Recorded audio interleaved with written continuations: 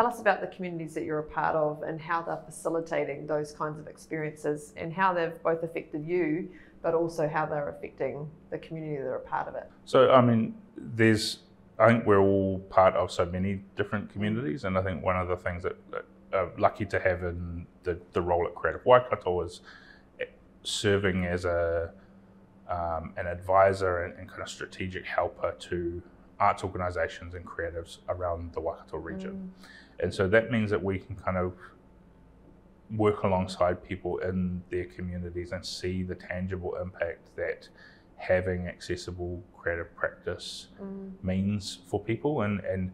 understanding that affects us at so many different levels. So, I mean, for me, that's always been a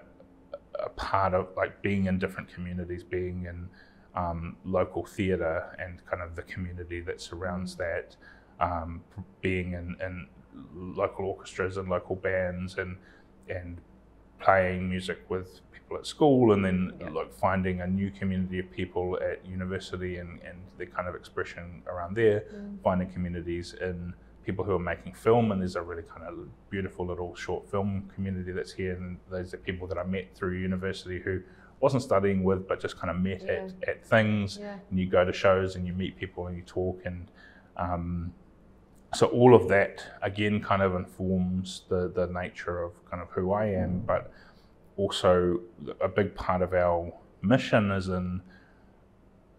acknowledging that for a lot of people, like their kind of pathway to creative practice has been removed. So unless if you're lucky enough to have whānau that encouraged it, or you were predisposed to it and you went through it at school, or you stumbled across it somewhere, it's often seems like a thing that sits over there, but there's a range of different things that can be so beneficial to people's well-being. The trick is finding the one that connects with you. And I think that's the challenge, is that art, culture, creativity is so broad. It's so many different things, and there's so many